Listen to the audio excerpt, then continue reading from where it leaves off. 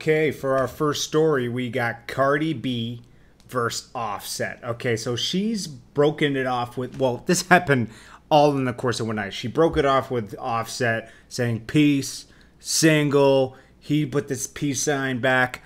And this is all because her boyfriend, Tommy G's, we've all heard about him from Love and Hip Hop and doing her interview. She said she's going to hold him down no matter what. Well, she broke up with Offset. She had enough. She said, I'm done with this. And Tommy G's is home. That's her true love before all the fame and everything. So she can actually trust him. This is an industry relationship. But I guess she reconsidered this because she woke up this morning and she apologized. You know, she basically sent something to Offset, basically along the lines of, you know, I'm sorry, babe, I can act crazy sometimes. The Bronx girl comes out of me, but let's make it up over Waffle House, you know? And then Offset responds, loose. He puts a picture up and says, loose. I never loose, or something like that, or I never loose.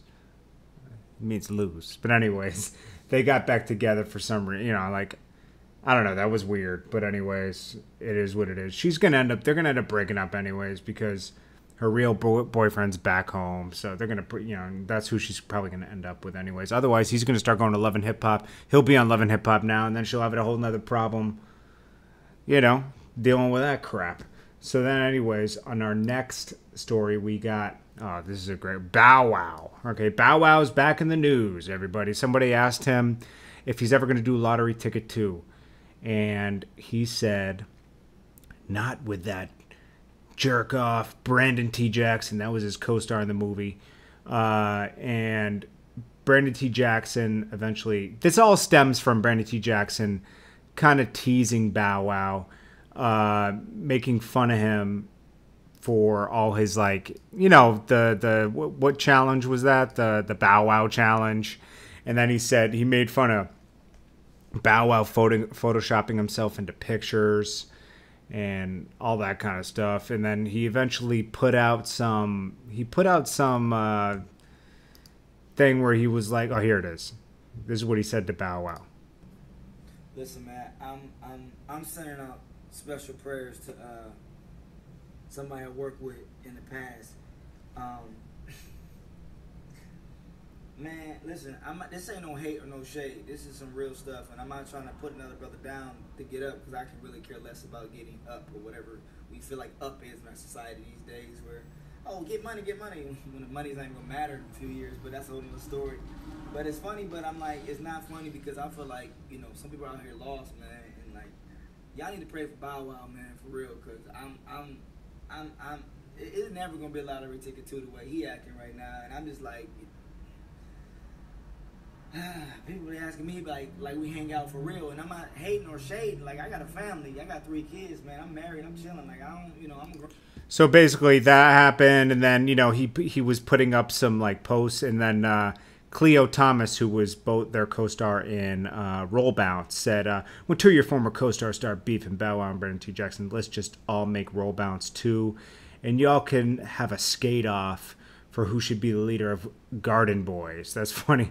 Then Brandon T. Jackson, when Bow Wow put up the thing now with Brandon T. Jackson, he said, really, Shad Mass? Really, I was reaching out to you out of love. Of course, you're Hollywood, Ohio, Atlanta, stuff, whichever city you decide to Photoshop in these days. You don't even answer the phone when I hit you up, but if you want to take it there, we can. Just remember, I'm a comedian, you're a character, and just because you're a character doesn't mean you have character. But of course, you're going to take every joke personal because you're not happy with yourself, and the whole world can see it. I'm gonna be respectful and not stoop to your level, but I'm just gonna make some jokes about it. Brandon T. Jackson also hit up Waxstar, who hangs out with Bow Wow. He's from Compton Menace Hood, and you know that's pretty much who holds Bow Wow down. And he said, "Don't ever hit me up over this stuff anymore." To Brandon T. Jackson, it's like, this is why Bow Wow feels like he's so tough, because underneath the thing what Cleo Thomas said, he said, fuck that dude. When I see him, you know me, bro. Fuck all that net shit. You know me, little bro. You know I'm crazy. You know I'll fuck him up. I'm Garnies. It's like, dude, this guy's trying to act like he's a tough guy now. This guy's really losing it. So, anyways, that's that. So then, next up we got Suge Knight. The messages came out where Suge Knight was threatening F. Gary Gray. You know, he was basically upset with the Straight Outta Compton movie, saying like, "Oh man, you know, first he was heading up F. Gary Gray, and F. Gary Gray was like, stop talking to him." And Suge didn't like the way he was being depicted, and he wasn't being compensated, and he wasn't involved in the movie. So F. Gary Gray would eventually hang up and ignore him. He said, "I'll see you in person. You have kids just like me. Let's play hardball." All these texts got leaked. But when F. Gary Gray got on the stand, he pretended like he didn't know anything because he was scared, according to DA Cynthia Barnes. Obviously, we know Suge's locked up for running over that guy at that burger stand at the set of the movie. And then his own girlfriend turned in the footage that she sold to TMZ, and she eventually had to give the money back. That was overturned. And, you know, it's so stupid, man. Then what else do you say? Suge went on to text, "I'm from Bumpton. I'm a blood criminal street gang member from the city of Compton. Time has arrived. Faith in God. Keep people safe. The devil's money can't save no one." So this guy's just digging a hole for himself. Then next we got, the Migos. They said what they said the other day. "You'll never believe who executive produced Culture 2, which is coming out." I mean, we could guess Kanye, because remember they did that deal with Kanye back in the day, like 2 years ago. I say back in the day, 2 years ago, where they were under management. Obviously, that never went through, but they're obviously tight with Kanye. So obviously, Kanye is executive producing it. I would have rather they stay with Metro Boomin and everybody, because I like that sound. The Kanye sounds a little too artsy-fartsy, but, you know, it might be good for their album sales, too. Plus, maybe they wanted to do something different.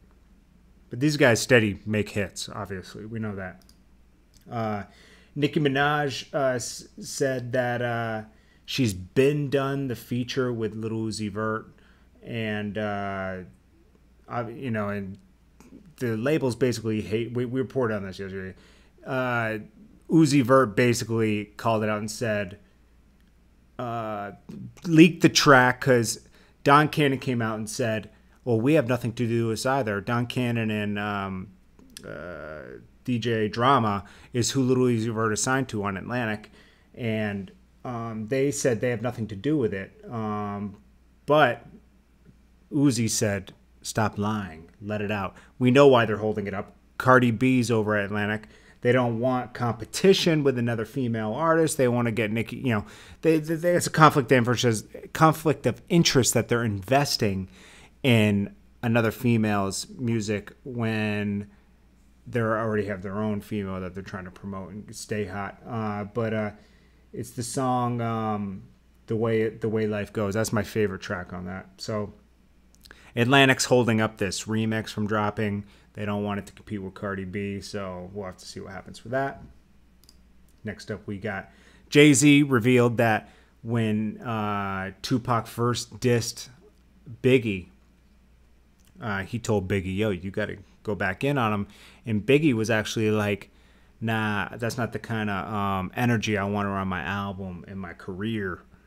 And he didn't respond. And then he said if Faith is having sex with him, hopefully it stops. But, you know, I'm not going to go crazy over that. So he kind of stayed out of it. But, you know, Pac was trying to sell records.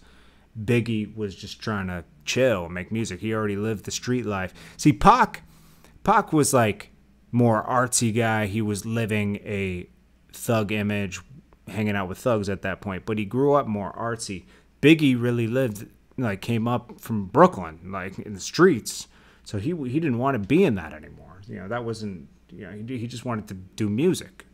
So that's understandable. Then we got PnB Rock was dropped from the festival, the Rolling Out Festival, due to being a part of A Boogie's stomp out on Little B yesterday over a tweet that basically said, let's see, I'll put it up for you guys.